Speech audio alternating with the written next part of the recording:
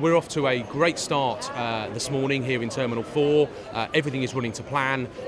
All of the areas of the operation are working really effectively, so I'm delighted.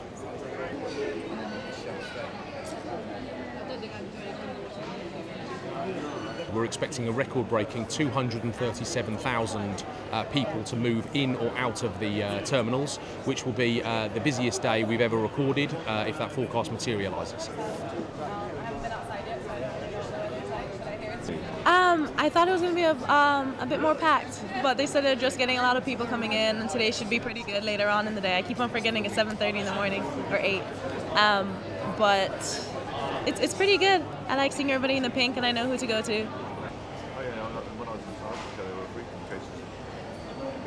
mean, what they're saying is witness statements, taking 999, but potentially, yeah, scenes of crime as well.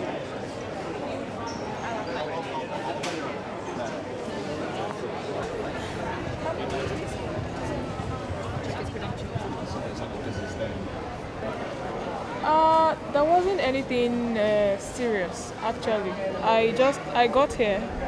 They went through my landing pass. Is that what it is called? Okay, and that was a basic security check. After that, I went to get my baggage. There was no other check. It doesn't really get physically intense. Well, this afternoon.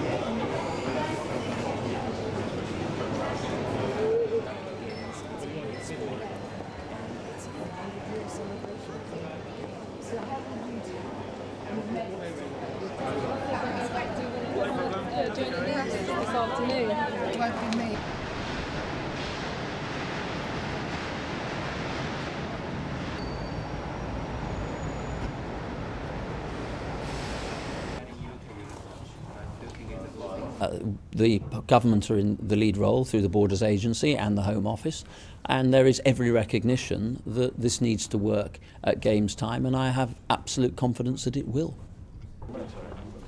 Good luck.